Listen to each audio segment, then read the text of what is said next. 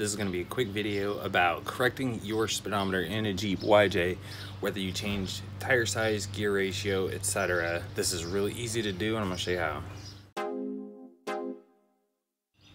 So I've got a couple different gears here that I've collected over the years, and you'll notice that this one is longer. So these shorter ones are in use in 92 through 95 and in Jeep TJs also. These are for if you have an electronic speed sensor.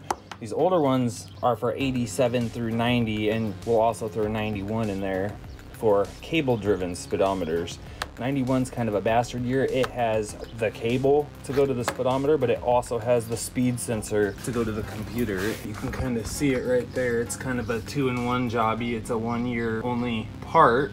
So basically all you got to do after you figure out what tooth count you need is you pop that little, it's a 1/2 inch or a 13, I'm not sure. You pop it off of there and pull the whole thing out, and that gear lives in there. And now if you look on this ring, there's different ways you need to clock this based on the number of teeth. You can kind of see it shows you where to put it. But I'm going to show you how to do it since I went to 513 gears and 37s. So I'll end up putting a chart up on the screen that gives you the different tooth counts for what you need based on your tire size and your gear ratio.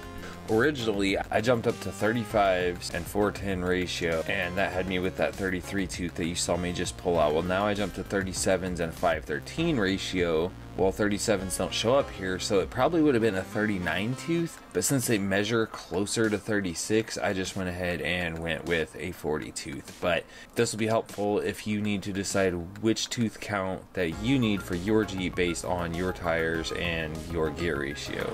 So one more cool tip about these, I'm be switching to this 40 tooth gear, but it was actually on this shaft. You can interchange these. So I was able to take this orange one off of here and swap it, and then I just put the other one back on here so that I have some extras if a friend needs one or whatever. So let's say you needed that 40 tooth gear and your buddy has one, but he's got the short shaft and you've got the long shaft. Hey, isn't that how it always works? Grab that from him and you can swap these out. It's real freaking easy to do. All you need to do is grab a flat punch that's small enough to fit down in there and hit the end of this and just set it in a vise like that. You gotta give it a little bit of woo pow, but not too much. And it's that easy. So that's what you're left with. And then to get it back in, I like to use a soft hammer for this part. Basically, you just bottom it out. You can feel it, like right there, it's bottomed out. And you're good to go, that ain't going nowhere. Alright, so pretty much all you really need is like a 1/2 inch or a 13. Pull this out. And this is the little thing that basically holds it in place so that you can clock it where it needs to be and then put it in the slots. Very gently do this, because the first time I did this, I cracked the plastic right here and I had to buy a whole new sensor. There you go, it pulls out. There's the gear, there's a little O-ring on here. Obviously this is in a bath of transfer case fluid. When you go to put it back together, leave that up. All you gotta do is pull that out of there. So let's see, I was running a 34 tooth gear before. So now I'm definitely gonna have to reclock this a little bit.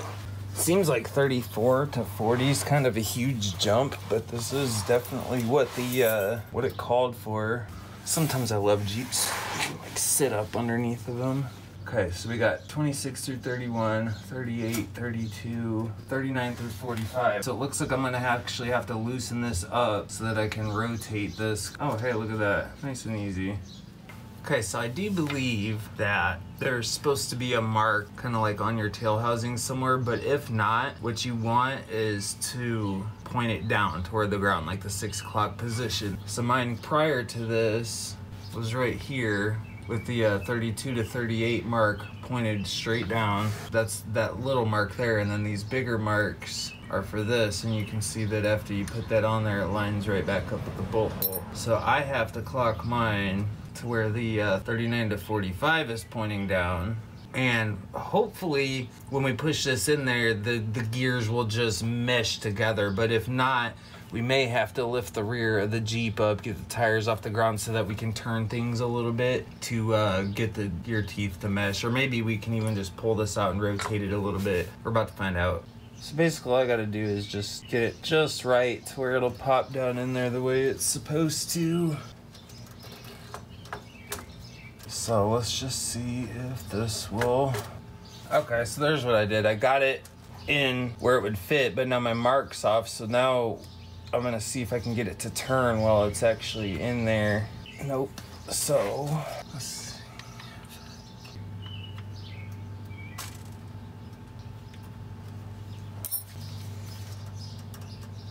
You want to be real careful not to like pull on this too much. I'm gonna end up breaking it again like the last one. Boy, it seems like it really wants to go though. I wonder if I give it a little tap, a little persuasion, if it'll find its way in.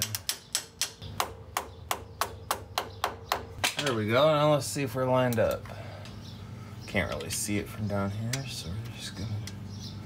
Oh, looky there. So I don't recommend banging on that unless you know that the teeth are kind of started to mesh and it just needs that last little bit like you saw. But all you gotta do is pop this back out and like turn the teeth a little bit and then try again, or even rotate the whole housing till it starts to catch and then try to spin the whole thing before you get it down in there or whatever. Smart people grab a ratcheting wrench. I'm pretty sure you don't want to over crank this damn thing. It's fairly fragile. It's aluminum you're going into after all. Let's get it good and snug. Make sure that's snugged back on there before I'm done too. I got a built-in torque wrench right in my elbow. That's what I'm doing right now. Right there. All right, so we should be good to go. I'm gonna snug this little guy up and then we'll test it out.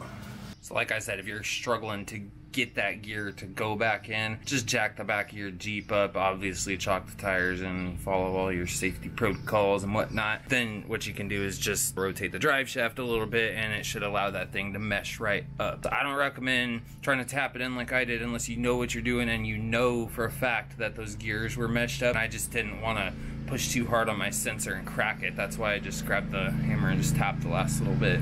But just turn it back and forth a little bit. It should line right up.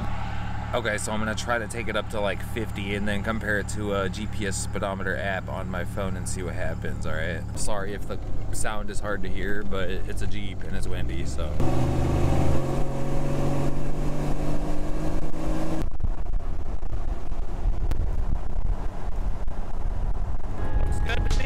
So it ended up being within like 1 mile an hour all the way up to 65, so we are good to go there. If you have any questions about this, if you're trying to do it, if you need help, if you get stuck, drop it down in the comments below. I do my best to try to answer any and all questions that come in. I like helping people out. I know a lot about these Jeep YJs.